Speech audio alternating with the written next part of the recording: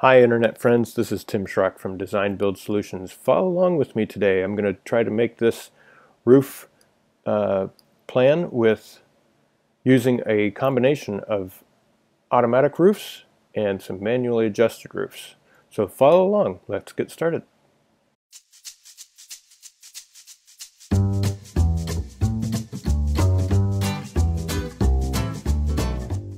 So let's start out with looking at our model here. I have the floor and ceiling heights set up where I want them. We've got this porch out front, got the unit 1. This is a rental situation. What I also did was I set up this unit in the back, unit 2. These attic rooms are set up to have a 3-inch ceiling height. So what that does is, as you can see here, I've got my floor joist running all the way out to the edge of first floor, and then I'll put 2 plates so that my rafters can sit on that.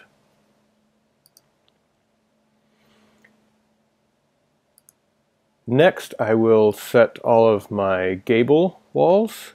Actually, I already did set my gable walls, so I select this wall, shift select, all through here. These are not gable walls until I get to the second floor. So quickly, by default, walls are hip walls. So I've just changed it. I've shift selected all of the walls, and I will use this child tool down here to change to gable wall. Alternatively, you could open them. I'm going to use Command E on my keyboard. I'm on a Mac, so if you're on a PC, it's Control E. And go to Roof. You open up the wall specification, go to Roof pane, the roof panel, and select Full Gable Wall. By default, it's on hip. I'm just going to select Full Gable Wall. Let's go up to second floor and do the same. These 2 walls are already gable walls. If they were hip walls or something else, this would show it would show the gable option. So I'm just going to click on the gable option. Now I could change it back to hip, but I don't want to. And then these 2 walls this is going to be a shed dormer right here, so I want that to be a gable as well, and that's fine. Let's see, that's a gable, yeah. So I think we're good here. I've gone ahead and I'm going to double click on the build roof tool, and that pulls up my roof defaults. I've set up the structure 2x8, 16 on center. I've given the boxed eaves, the gutter size I want, etc., etc. I'm not using trusses, so that's unchecked, and automatic bird's mouth is fine. I'm going to go ahead and build roof planes. So I'm going to get Chief to automatically build as much as I can, and then come back and manually edit what's necessary. So let's see how this goes. Oh, before I do that, let's undo one. I'm also set these walls here. I'm going to shift click on these walls and open those and go into my roof tab. These are going to be a 12-12 pitch.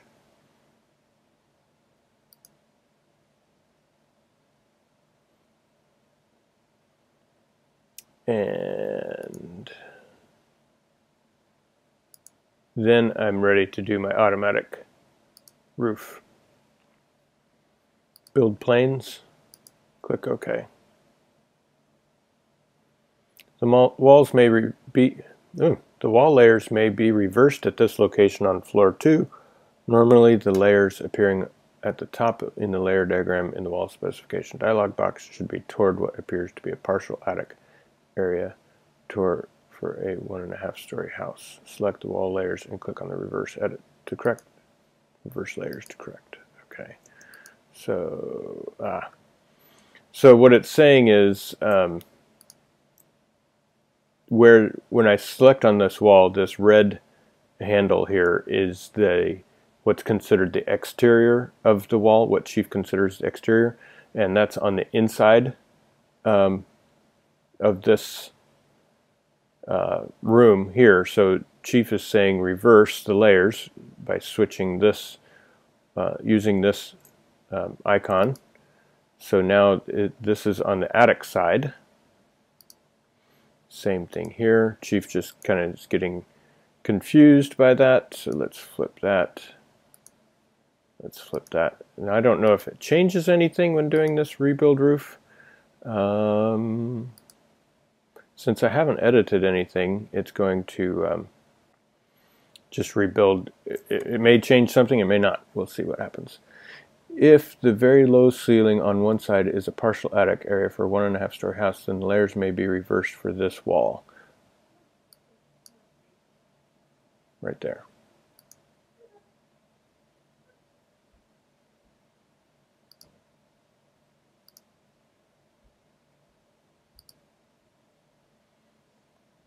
Well, I'm not going to worry too much about that.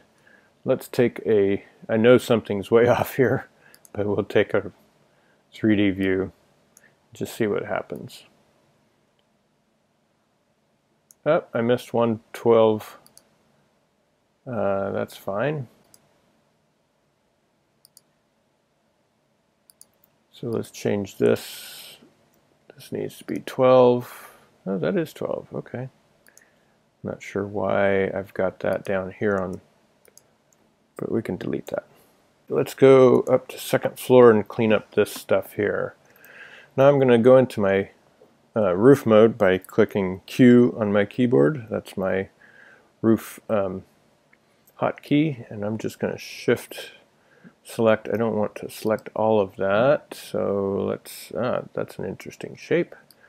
I'm going to modify this roof shape so that it just isn't everything here.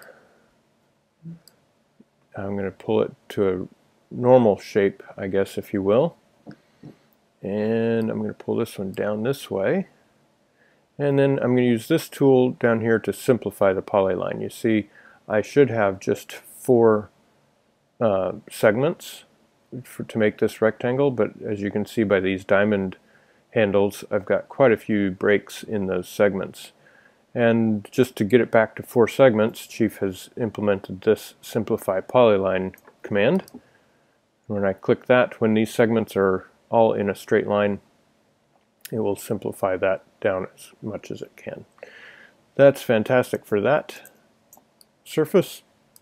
I'm going to delete these surfaces. And last but not least, we'll delete these. I'm sure I could have set up the wall situation specifications differently, but I'm not, right off the top of my head, I don't know what they are, so I'm just going to manually adjust these here. And then I'm going to break this roof plane by hitting the number 3 on my keyboard and break that edge, bring it down here. One more time, break along this wall and bring it down here. Now as you can see, this, if I were to pull that, like manually pull it like that, it will remain there, but I'm just going to pull this to the edge of the wall. Okay, so this is what I call the laser pointer. Chief infers the intersection between 2 roof planes. So this roof plane here, the big one, is at 1212 pitch, and this little one here is at a 512 pitch, and different plate heights. First of all, let's double check our plate heights, make sure they're correct. And before I do that, this one's going to have, these 2 roof planes are going to have to be 2x12 rafters for insulation value, because there's a sloped ceiling Whoops, 11 1/4. And let's check this.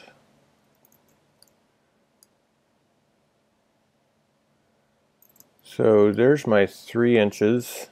I'm just drawing a polyline, and down here on the bottom of my screen I can see how long that polyline is without letting go of the mouse. And then I'm going to zoom in here. Up to here is 3 13/16. So those need to come down 13/16. I'm going to select both of these and transform replicate, move in the Z deltas, which is up and down from the floor, a negative 13/16. Now my rafter hits that plate where it should, and let's just verify the rafter is definitely 11 1/4. Fantastic. We can close this elevation. Now I'm going to use the inference of the, I think I already know the answer, but I'm just going to make Chief do this, and for sake of demonstration, I'm going to select the target roof surface. This is where this 512, this is the roof surface on which the 512 pitch should land. So I selected the 1212, and then I'm going to select this line that should intersect with the 1212 pitch. This line of this segment of the 512 roof. When you have the temporary intersection points turned on in Chief in your preferences, this X, this temporary X, is where they would intersect. Now, because it's to the opposite side of the ridge, that means this would be higher than this ridge here. So I don't want that. I'm going to manually drag this roof surface, this 512 roof surface, to the ridge so that this is the geometry that I want, and then I'm going to copy the ridge plate, the ridge top height from the 1212, the 267 3/16, and I'm going to lock the pitch, the 512, and I'm going to just manually force the ridge height to be that paste 267 3/16.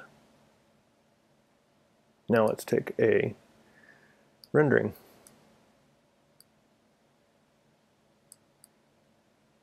That's perfect. I do believe that's what we want.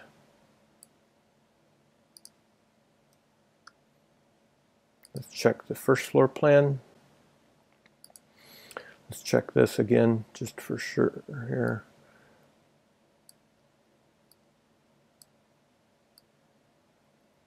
That looks good right up in here.